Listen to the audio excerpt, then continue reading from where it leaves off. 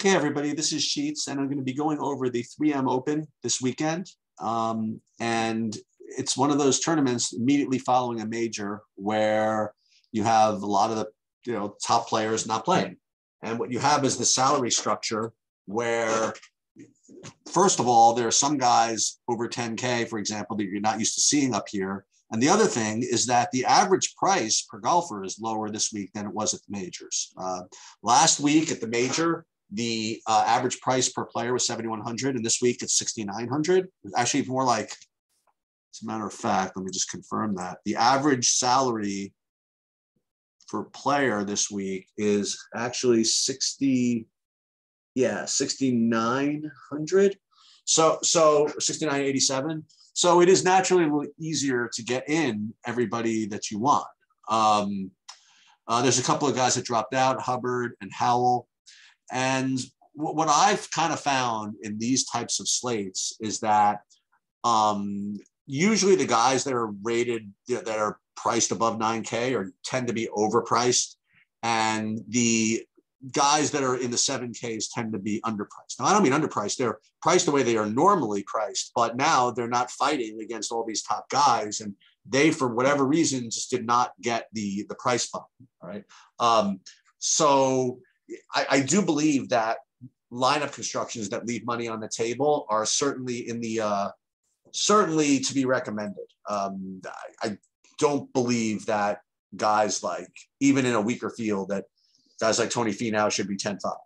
It was the same situation a few weeks ago where Webb Simpson was priced at 10-6 or something, and there was just literally not a shred of reason for me to play a share of him. I don't know if he made the cut or not, but that's just results, whatever it is. But I can't play like Tony Finau at 10-5. If there were one of these guys that I could attempt to justify, it would maybe be Hideki, but I just assume just get rid of all these guys, if you want to know the truth.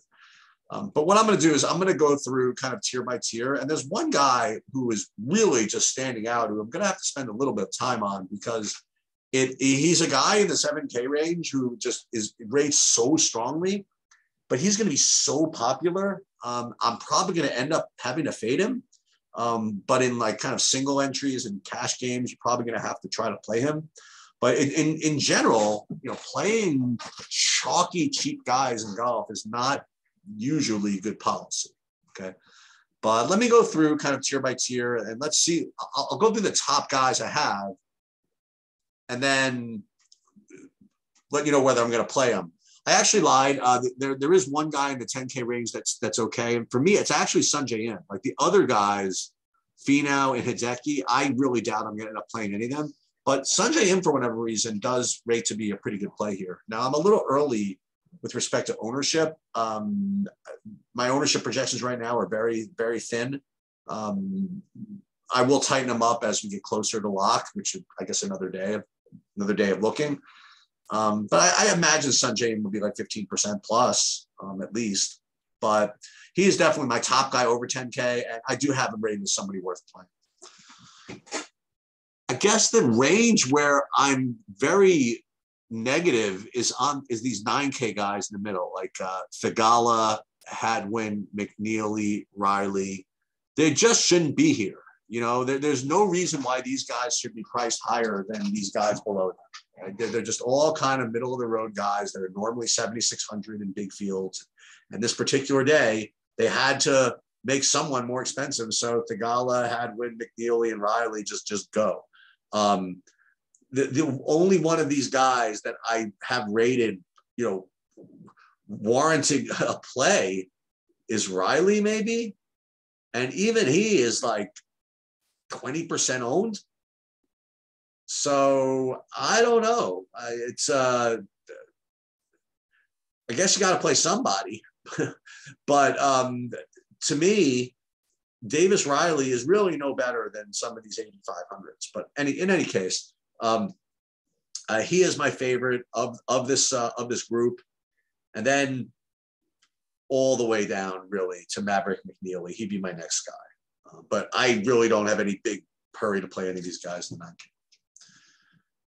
Okay, so the top two values I have on the board, actually, one is in the 7K range. I'll get to him later. But the top two guys I have on the board are Brendan Steele and Cameron Tringali. Okay. Now, here's the deal. Both these guys are going to be rating as kind of popular plays, right? Because they are just kind of mispriced. In other words, they are just as good as these guys above them, and yet they're being priced, $1,000 lower. But just because these two are chalky doesn't mean you can't play them, right? Because if you play guys that are chalky by themselves, in and of themselves, but you put them together in a lineup that is going to be low owned, it's okay. And if you, for example, put Tringali and Steele in a lineup that's going to leave like 2,000 on the table, then you can do it. Then you're in business here. And that actually might not be the worst idea in the world. So I do like Brendan Steele. I do like Cameron Tringali. I think those are my two strongest plays in the range. And then you go down to Martin Laird, Nick Hardy, JT Poston, Adam Long. All those are going to be solid, good plays. This 8K range and the 7K range is really where I'm going to be living in this particular slate. But the top two I have are Tringali and Brendan Steele. So 7K range, we have to talk about the guy who, at least it looks to be the most popular player on the slate, and that's going to be Joo Hyung Kim. So he's 7,300.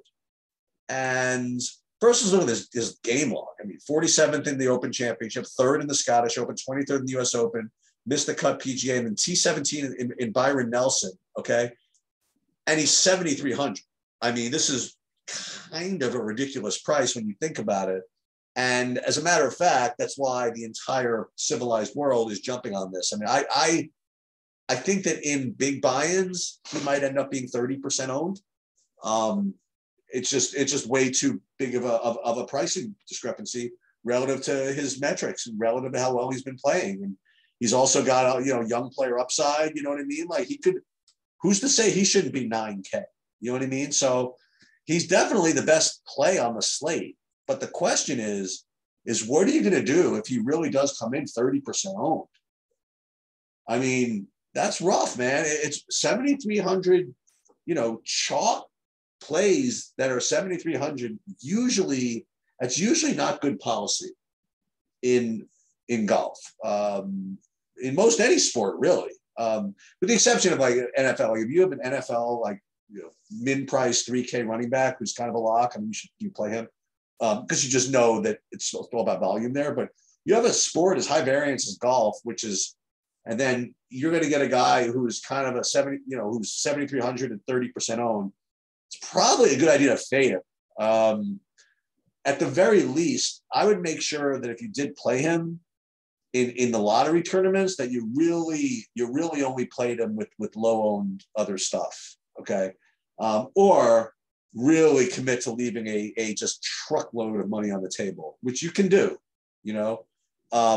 but he just rates through the roof as the best play on the board. That's at least the way I have it. Next, I have 4 or 5. I have so many other guys, but let's go through them. The next guy I have rated below Kim is going to be Matthew NeSmith.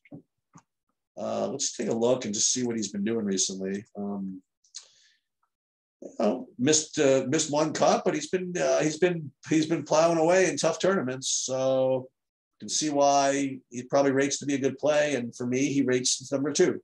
And he might not be that high owned. So NeSmith might be a very strong play here.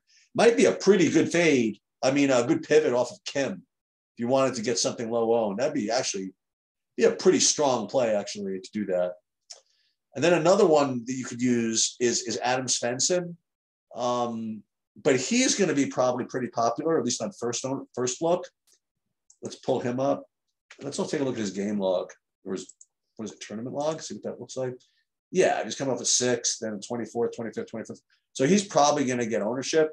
But if you didn't want to do that, there's another guy you could pivot to who rates to have much lower ownership than either of those guys, and that would be CT Pan. Let's see what he's been doing recently. Hopefully a bunch of cuts. He's been doing okay. So I think CT Pan is, at least on early ownership, looks like pretty strong. And then another guy who, boy, it's tough to play this dude, but Jason Day at 7,800, he looks to be really strong. Now again, like you look at a lineup like this. Okay, I'm not telling you to play this, but here you have like 6 totally reasonable plays that leave, and you could play all these guys, leave 3,000 on the table. And yes, your median projection is going to be kind of a little bit below if you use these 10Ks, but it won't be that much lower. And you certainly make up for it in uniqueness. And it'll be one of those things where you can play 6 guys, and let's say you play 6 guys and they're all 15, 20% owned, and you might end up being the only one with a lineup with all 6 of them, because you'll leave money on the table. 2 other guys in the 7K range, Brendan Todd, Troy Merritt. Those are guys that look good. And one of the guys I'll always throw in is Emiliano Grillo. He's going to be less than 10% owned as well. Let me see if there is anybody below the 7K range that is, I'm looking at it all, and the answer is no. I mean, Bryce Garnett is the closest thing, but he's rated from like 58, so I'm really not going to get there. There's just too many good plays in the 70K range that I'm not going to need to go down there. So for those of you that have been following along, I mean, it's the same approach as 2 weeks ago. That tournament or was it 3 weeks ago, where Webb Simpson, 3 weeks ago, where Webb Simpson was 10-6 or whatever, and we just basically left money on the table and played these 7,500, 7,800 guys. I think it's the same idea. I think that in hand builds, you're supposed to just fade these 10Ks, maybe even fade the 9Ks, and just LFG. That's where he went for Cam Davis, right? Was that the tournament? Where he ended? Oh, the John Deere, right? He ended up T8. I don't think the course is quite as favorable for him this time, so he's not as strong of a play, although he's still pretty decent. But that's kind of what I would do. What I would do is and this is what I'm going to do. I'm going to put a hard cap on my salary. Hard cap. Hard cap? Hard cap of some amount where I'm going to be guaranteeing to leave money on the table. How much? I don't know. What I think I might do 1,100, because I think some people might say, okay, to leave 1,000, but maybe the 1,100 might spook people, and you might get some good unique lineups with 48.9 through 48.99 or whatever. 48, like 48.9 or in the 48s or something like that. I don't know. So I would leave probably 48.9. I would leave a minimum of 1,100, I think, on the table. I think that's what I'm going to do. And I guarantee you'll get some good plays. Okay. And I also guarantee this, that if you whatchamacallit, is if you compare the average projection, it's going to be lower than if you just didn't put salary on the table. But I think you're going to be happy with it. As a matter of fact, you want to have some fun? Yeah, let's do that. Let's run a couple of builds just for fun. And I want to see like the difference in average projection between if you left money on the table and you didn't. Like what are you giving up by doing this? So let's actually just use theirs. Let's not use, let's not give everything away. Let's just use their projections, Saber Sims. And let's build a lineups with just this normal 20 lineups. We're not forced to leave anything on the table. We'll do 20 max settings, nothing else. And we'll just go like this. Okay, we'll build 20. What I'm looking for are I don't say the average, but like the general, the general projections.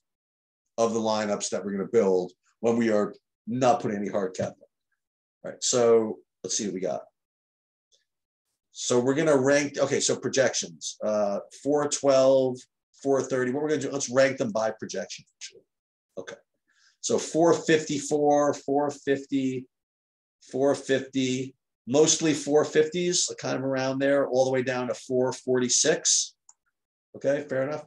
And obviously Kim is in every lineup, well, 80%.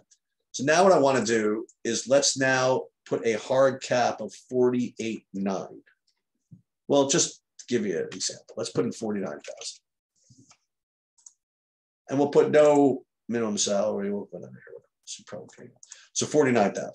So now we're going to build with a 49,000 cap, and let's see how much we're costing ourselves in projected results. Let's see. Okay. So again, we're not going to rank them by Saber score. We're going to rank them by projection score. And here, so you have, look at this. So 455, 451, 450. So you're not even costing yourself anything. You know, by leaving money on the table.